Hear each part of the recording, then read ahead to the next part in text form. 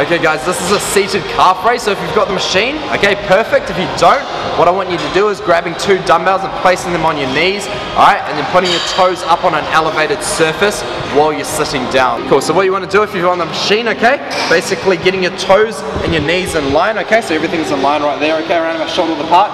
You're pushing it up, unloading it, okay, dropping the heels, controlling, alright, and basically depending on the tempo I give you, okay, is the pause at the bottom, alright, and then the pause at the top right, okay, so depending on the tempo I give you, controlling, controlling, controlling, controlling, and controlling the upward as well, okay?